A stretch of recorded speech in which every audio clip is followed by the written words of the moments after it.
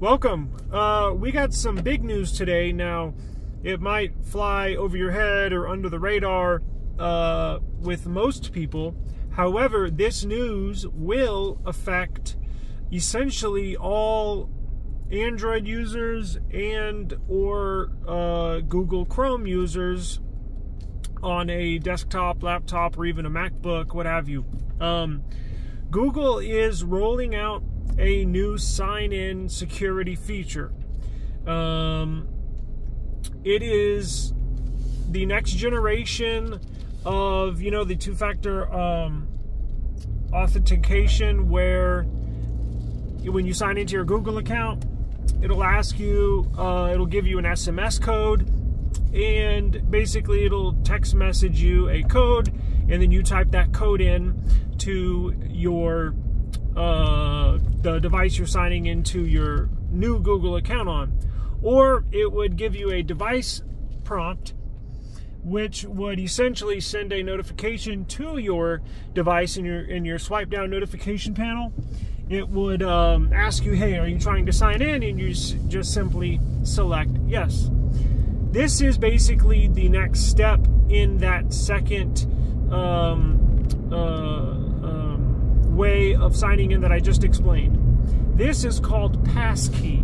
Now, Google is pushing this. It's available today. Now, it's not automatic. You actually have to go into the settings of your Google account and sign up for it, or not necessarily sign up for it, but activate it. Now, I'm going to put the link in the description of this video, in the description box, so everybody watching this video can go do it. I strongly encourage you to do it. Now, the old way, hackers have been able to bypass the SMS two-factor sign-in by essentially two ways. They can either physically steal your phone, and then they can try to sign into your Google account. Your Google account would send you a text message. They can just look at the text message on your phone and then type it in.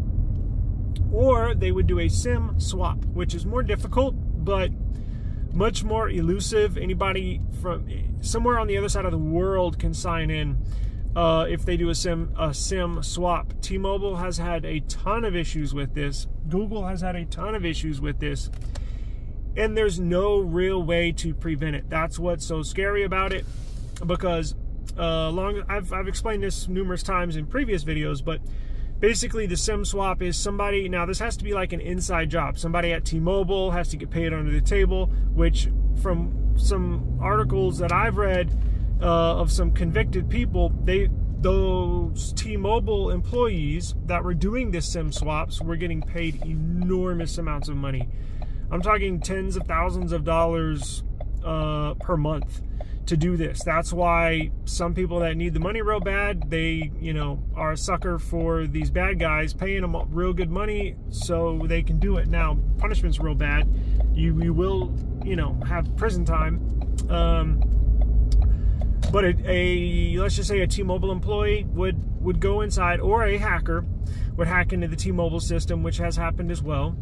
They will go and physically change your phone number to their device, and then they would hack into your Gmail or your Google account, and then they would choose to send an SMS code, and then since they stole your phone number and put it onto their device, they could sign into your account by getting that SMS, that text message code would be sent to their device because they switched your phone number onto their phone, and then they could sign in that way. Google, this eliminates that SMS hack, the SIM swap hack, essentially. So yes, I guess it would. I guess I have to take back the statement that I said 30 seconds ago. Yes, this would eliminate the SIM swap hack, and is basically what this is. PassKey is, and Apple doesn't even have this available now. I'm sure they will make it available, just like they made available, just like they enabled monthly security updates like Google's been doing for 10 years. But I'm proud and I'm happy that Google's doing this, because this scamming thing is getting way out of hand. What PassKey is is it's similar. Okay, so when you're trying to sign into a new device or your Google account on any device, Google knows what devices you're signed into, and it also knows what devices are around you because of Wi-Fi and Bluetooth and ultra wideband technologies that are used on newer devices and some 1 or 2 year old devices. So when you sign in, let's say I got a new laptop and I'm signing in to my Google account or Chrome on the new laptop, it will say, I'll get a notification saying, do you want, I guess once you enable PassKey, it'll automatically, it won't even ask you, it'll just do it. It'll not only send a notification to your phone like the old way, but the old way you would just hit yes. This new way, you actually have to pass a security step, meaning a lock screen. Now this is cool. From what I read, I'm on my way home right now, and I'm gonna go enable it. But from what the article said, once you sign into a new Google account, it knows what devices you have near you because of the ultra wideband